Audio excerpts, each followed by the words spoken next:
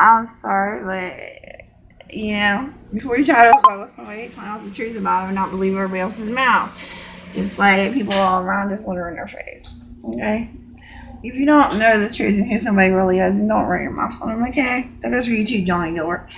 And I'm sorry, but a lot of people wonder this and wonder that. Why don't you want to do this and want to do that? Because I do other things that I really, really have to do because it's who I am. And it's not because, you know, it's a must to have to do. And I'm not lying about any of it.